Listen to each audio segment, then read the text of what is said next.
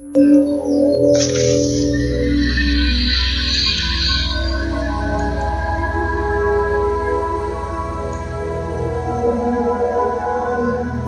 to AquarianRadio.com.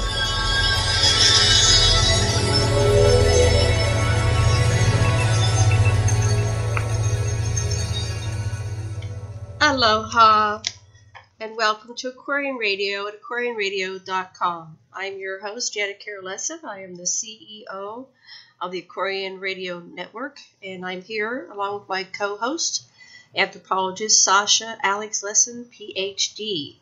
And today's show is an episode of Enki Speaks, and it's entitled Alalu, First Homo-sapien on Earth from Nibiru. 500,000 years ago, Nibiru's protective shield weakened. The thick atmosphere of Nibiru thinned, and this made the Nibirans go for gold, ultimately, on Earth, which they were going to powder into Nibiru's air. That would save their atmosphere and keep the heat they needed. So what the scientists said in Nibiru, Nibiru's air has thinner been made, the protective shield diminished. To Lama, Nibiru's king, Enki, wrote that he said, "In the councils of the learned, to heal the breach in the atmosphere were two suggestions. Use gold within the hammered belt, abundant. To finest powder, gold could be ground, lofted high to heaven, suspended it could remain. With replenishment, the breach it would heal. Let celestial boats to the gold to Nibiru bring over. Let weapons of terror, which could have been nukes, be created. The missiles, the volcanoes to attack, their dormancy to bestir, their belching to increase, the atmosphere to replenish, the breach to make disappear." So the hammered belt refers to the asteroids. They knew there was gold there. Celestial boats was the word they used for rockets. So Enki goes on in his lost book that Zechariah Sitchin translated, quote, "For a decision, Lama, the king, was too feeble. What the choice, he knew not which to make." Now, every 3,600 years in those days, Nibiru, as it circled Nemesis, another red dwarf star, and crossed through Solaris's ecliptic, that's our sun's path, lost more and more oxygen. In other words, Nibiru just kept losing its oxygen every time it went around. For 4 orbits, King Lama vacillated. Should he nuke the volcanoes, or should he send miners to the asteroids? And while he pondered, Nibiru's air bled into space. Intense radiation afflicted the planet, but Lama ignored his counselors, and instead he heeded what his wife said. His wife's name was Lamaha.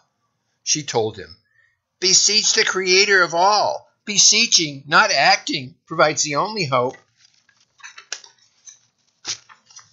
Prince Alalu descended from Nibiru's 4th king, Anshigal, who was a concubine, led his fellow princes.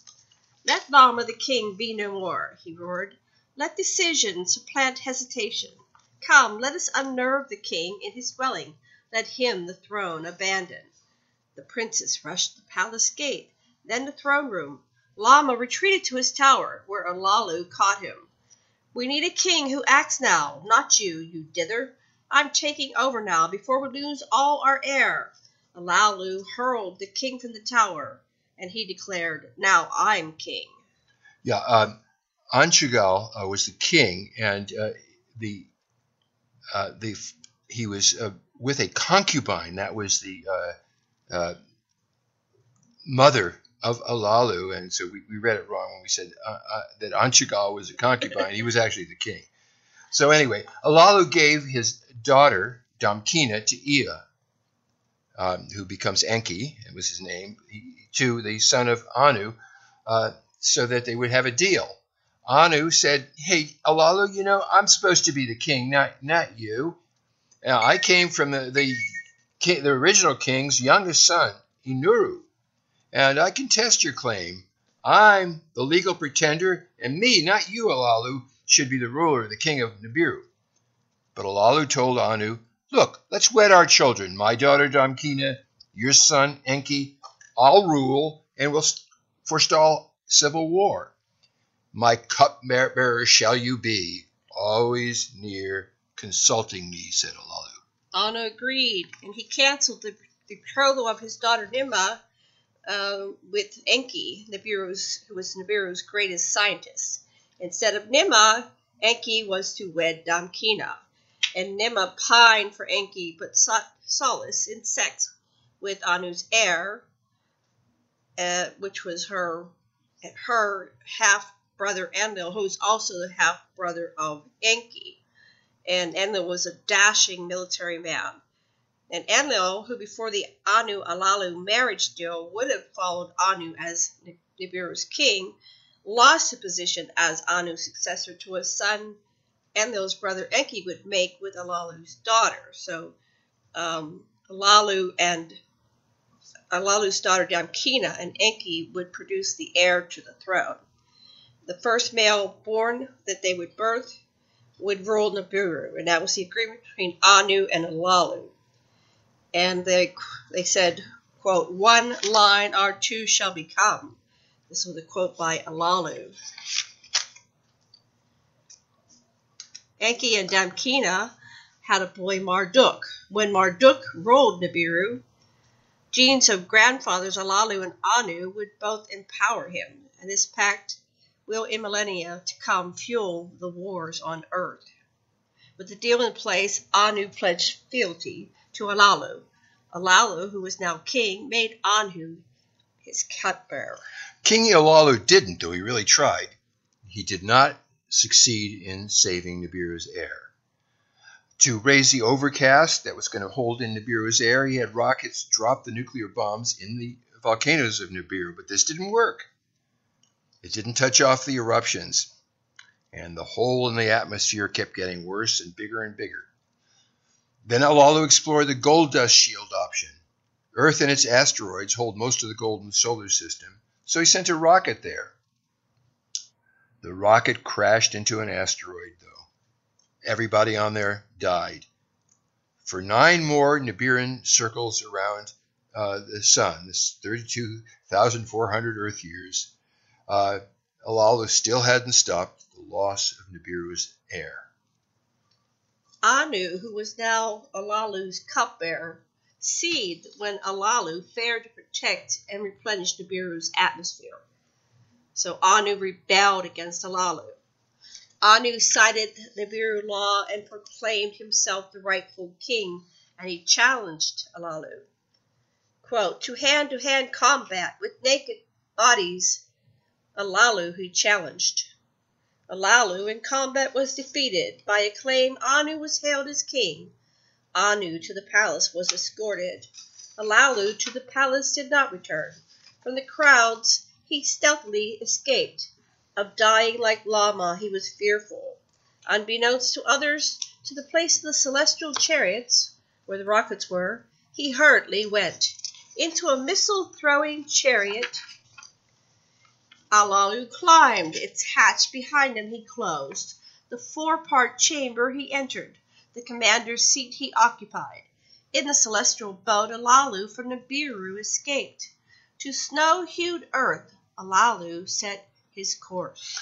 Alalu nuked the asteroids en route to Earth, and 440,000 years ago, he landed on a marshy area, sort of land, sort of swamp, near Basra on the Persian Gulf, and he waded ashore. Now, most of the land that Alalu explored is now under the water of the Persian Gulf. 2 of the rivers he found, Tigris and Euphrates, still flow through Iraq. But 450,000 years ago, when Alalu first got to Basra, the Tigris and Euphrates were joined by the Gayhan River, which ran through Iran and joined the Euphrates. So Alalu, when he landed, he puts on his oxygen mask, he puts on his wetsuit, he wades ashore, and then he realizes his testers say it's safe, and he takes his helmet off. He can breathe on Earth. He extends the tester and sees that it's healthy air. He wades ashore. This time, he brings his sampler with him and a weapon, and he has dark goggles to protect his eyes from sunlight. He found Earth really too bright, and he now didn't have his helmet on, and he didn't have his wetsuit on, so he needed to wear these goggles. Alalu explored the marsh, and his tester indicated that gold was there. He also found fish aplenty, but the water registered undrinkable. So he climbed a hill and found edible food, and a pod of drinkable water. So he found water and fruit, and he shot a snake, which he wasn't aware of those before. These creatures were not on Nibiru. And then the abrupt fall of darkness on Earth startled him. Nibiru's days stretched much longer.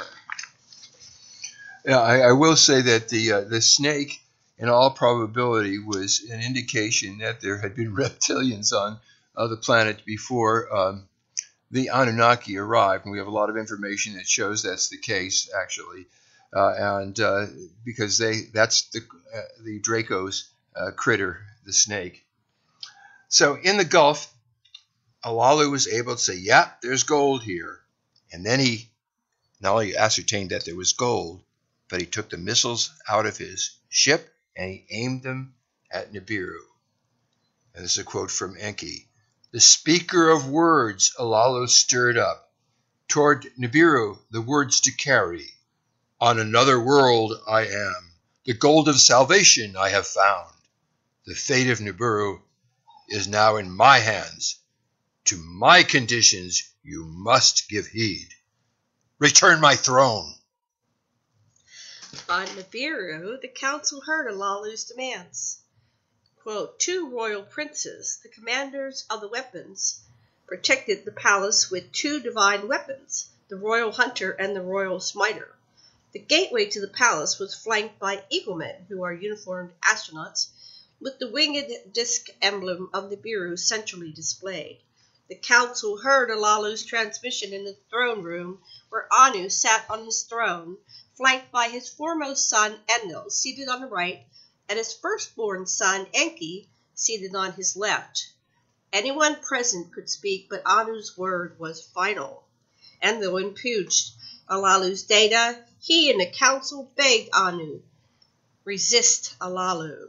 Yeah, he impugned these. Don't trust my brother. He's exaggerating. We don't really know that there's that much gold there. So Anu had Enlil beam back to Earth, beam a message to Alalu. "Anu the king, to you his greetings sends. Of your well-being to learn he is pleased." And then Enlil added, "Prove there's ample gold on Earth." Enki said to the council, "Look, I'll rocket to Earth, and I'll see if there's enough gold to make it worth sending miners. From gold dust of Earth, a shield for Nibiru its atmosphere to save," he said. "Let Alalu Earth rule as king. For kingship on Nibiru, let him wrestle Dad, let him wrestle Anu. But let me in a chariot, a rocket to Earth journey, a path through the asteroids with water, not fire, I shall fashion. On Earth, from the waters, let me the precious gold obtain. To Nibiru back it will be sent."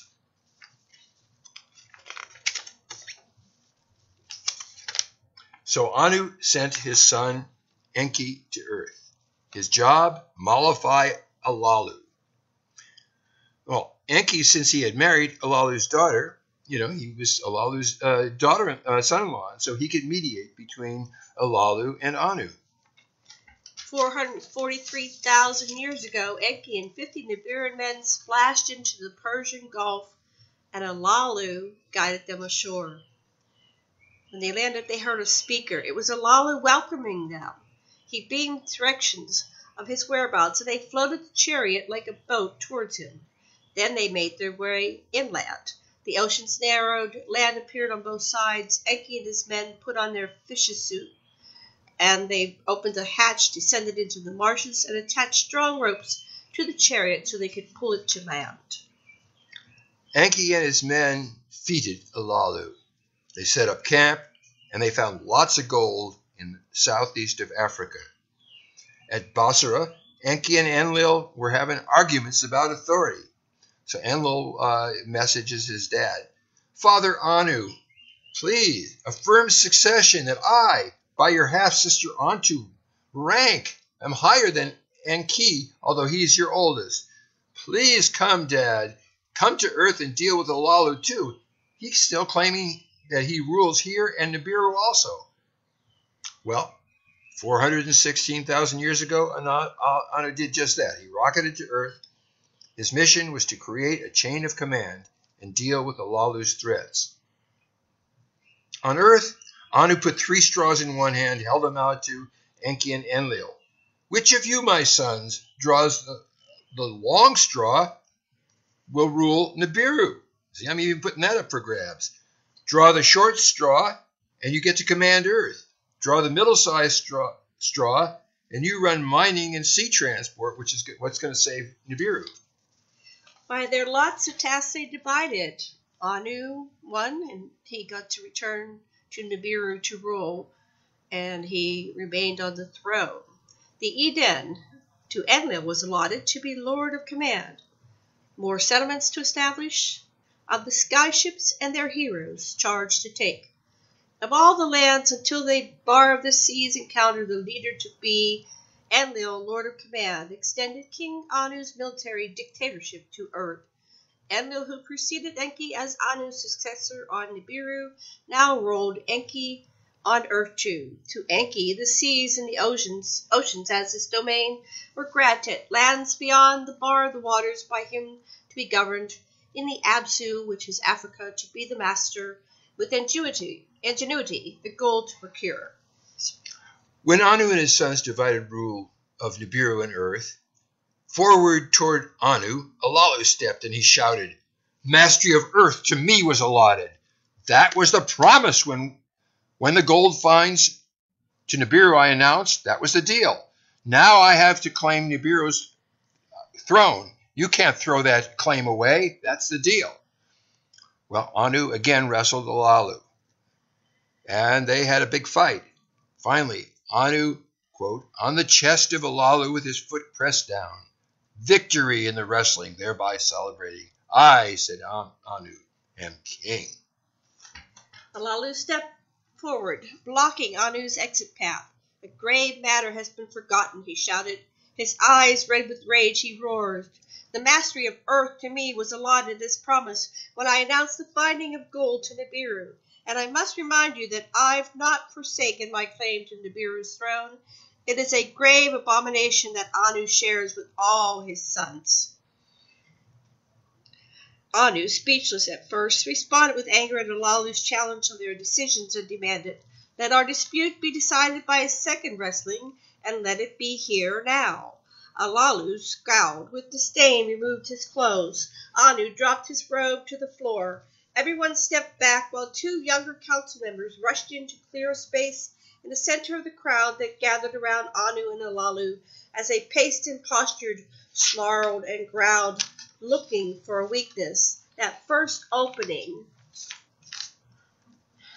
they needed to find an opening to launch an attack. The 2 naked royals grappled, muscles bulging, sweat pouring. A mighty struggle it was. Pretty evenly matched, Anu was a bit quicker and stronger.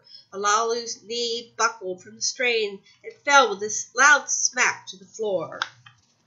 Then Anu stood with his foot on Alalu's chest, pressing down, making it hard for Alalu to breathe, making a point while he declared his victory. He had a big smile on his face. "By wrestling, this decision is now made. I am king of Nibiru.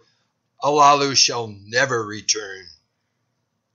So he's boasting. He finishes his statement. He takes his foot off the fallen Alalu. When he does that, Alalu bolts straight upright. He grabs Anu by the legs, pulls him down, and chomps off Anu's malehood. Not only chomps it off, but he swallows it. Anu roars in agony. He cries out to the heavens. His shout fades to a whimper, and he falls to the ground holding his gushing wound. Enki rushed to his father, and Enlil grabs the laughing Alalu so he doesn't escape.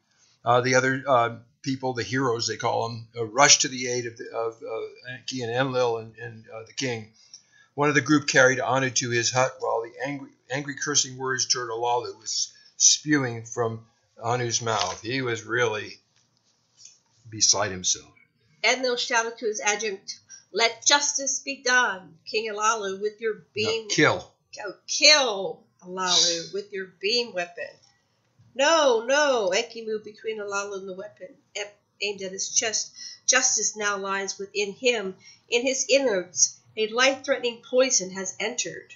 Enlil shook his head in agreement. The adjutant lowered his weapons as heroes took Alalu to a reed hut on the far side of the complex. Hands and feet bound as a prisoner, he was now to await judgment.